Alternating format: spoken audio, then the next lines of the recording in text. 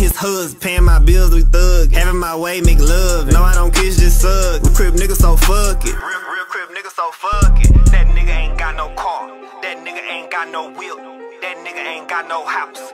That nigga ain't got no crib. That nigga ain't got no money. He ain't a boss, little nigga too bummy. I'ma laugh to the bank like Elmo. These niggas tickle me, niggas be funny. Yo, so I'm back here for another edition of F-ya-Motha, and that video y'all just got to see is some gay nigga that's a Crip. Now, I have gay friends, so I don't knock nobody's lifestyle choice, especially if you're a grown, consenting adult. You can do what the fuck you want to do.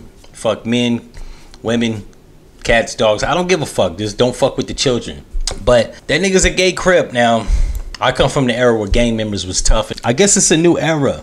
These young boys are very comfortable with homosexuality. Now, I don't know if this nigga was a real Crip or he's just desperate for clout so he can get a record contract or get in the music industry. Let me just be the first to say that this is not probably the move you want. You're fucking up. And I gave women a bunch of shit for being shit rappers last week, so I gotta lean into the men. Pause. Yeah, there's just another trend of new hip-hop or rap music. You motherfuckers are going for shock value, no more talent. But I can't really say that I'm surprised. My era, motherfuckers used to just rap over fake beats, right? Wasn't using no goddamn instruments. And people older than me used to frown down on that shit because they remember when Miles Davis was playing music and Smokey Robinson was playing music and Prince was playing music. Hell, even Michael Jackson played some damn music, or at least the Jackson 5. Curtis Mayfield was playing music. When my generation came around, it was just niggas with a microphone rapping over some nigga over here scratching records and shit. So I don't know.